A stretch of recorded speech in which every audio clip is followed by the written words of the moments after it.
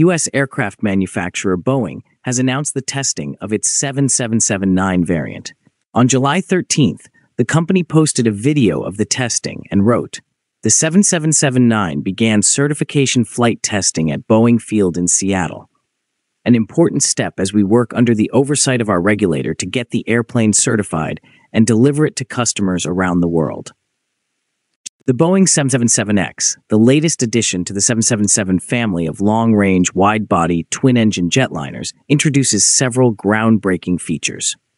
These include powerful new GE9X engines, innovative composite wings with folding wingtips, and an expanded cabin offering greater width and seating capacity. The 777X also incorporates advanced technologies from its sibling, the Boeing 787 Dreamliner.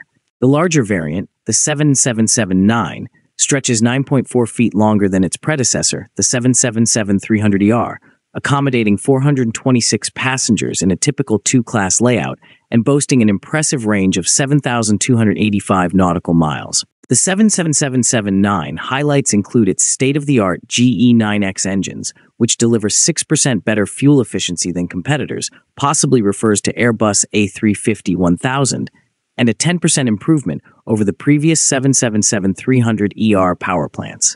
This translates to a 10% reduction in fuel consumption, emissions, and operating costs compared to rival aircraft. Passenger comfort is a top priority, with the 777-9 featuring a cabin that's 16 inches wider than the competition, a lower cabin altitude of 6,000 feet to minimize discomfort on long flights, and significantly reduced noise levels, making it the quietest wide-body jet in its class. In terms of performance, the 777-9's extended wingspan significantly enhances its lift-to-drag ratio, thereby boosting both range and efficiency. It can accommodate 34 more passengers than the 777-300ER in a typical configuration and has a maximum takeoff weight of 775,000 pounds. As of April 2024, Boeing has secured 481 orders for various 777X models from 12 identified customers and additional unnamed buyers. The 777-9 completed its maiden flight in January 2020, and deliveries are expected to start in 2026. In terms of competition, some analysts believe Boeing may struggle to sell the 777-9 due to competition from the Airbus A350-1000 and the potential for increased range and capacity of the Boeing 787 family.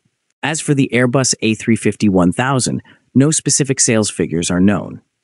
The A350-1000 is mentioned as a competitor to the 777-9, with the A350-1000 offering slightly better fuel efficiency and lower operating costs on most routes. The A350-1000 seats up to 387 passengers in a typical two-class configuration, compared to 426 for the 777-9. Do you think Boeing 779 can beat Airbus A350-1000 in sales in the near future? We bring you some good information on aerospace. Please like and share the video and subscribe the channel.